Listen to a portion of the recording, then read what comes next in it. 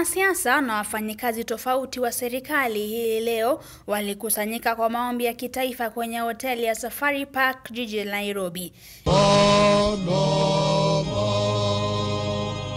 Viongozi wa kidini wakachukua fursa hiyo kuwarai viongozi kuwa kielelezo chema kwa wananchi ili kuzuia mgawanyiko. Love is not a mere lip service word to be uttered. It is to be accompanied by compassion and caregiving, and attending to the needs of others, and brokering relationships through conversation.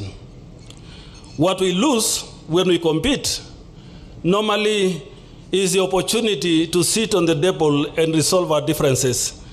Then we escalate a mere difference in opinion into a full-blown enmity that make us never to sit again in the same vicinity.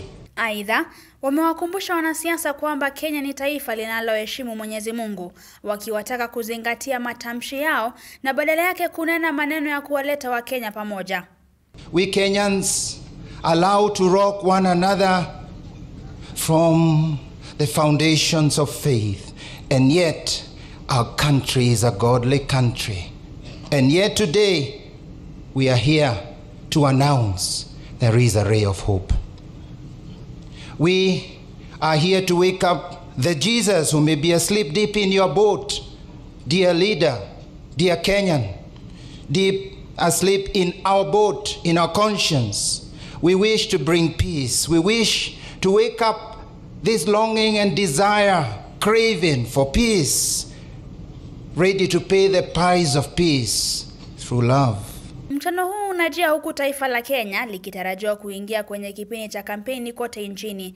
Naibu Rais William Ruto na kinara wa ODM Raila Odinga wakisaka kumrithi Rais Uhuru Kenyatta. Strong deliverer,